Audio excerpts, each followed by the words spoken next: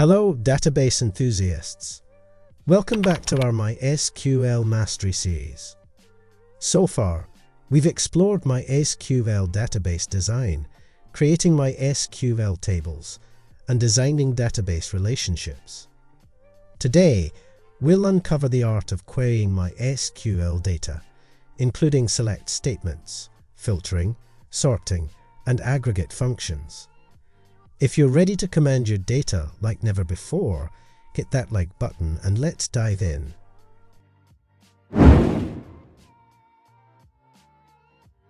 The select statement is the cornerstone of data retrieval in MySQL.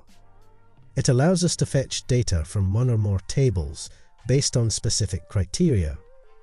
Let's start with a simple example, fetching all data from our customer's table.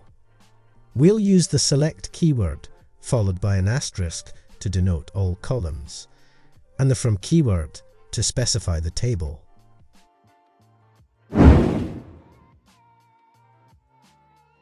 Sometimes we need to narrow down our data based on specific conditions.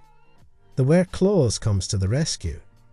It allows us to filter our data using various comparison operators and logical conditions. Let's fetch a list of customers who live in a city that starts with the letter B. We'll add a where clause to our select statement and specify that the city column should be start with the letter B.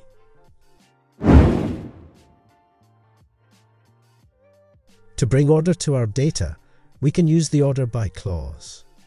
This powerful clause allows us to sort our data based on one or more columns in ascending or descending order. Let's sort our list of customers by their last name in alphabetical order. We'll add an order by clause to our select statement and specify the last underscore name column, followed by the ask keyword for ascending order.